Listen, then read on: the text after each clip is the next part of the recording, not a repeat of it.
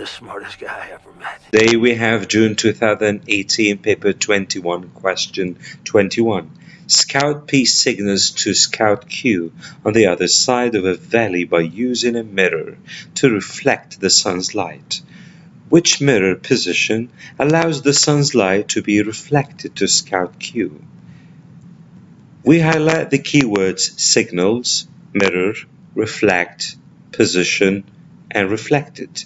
For B, which is incorrect because the incident light ray is perpendicular to the mirror, behaves as normal, and the reflected ray bounces back along the same path of the incident light ray away from the Scout Q.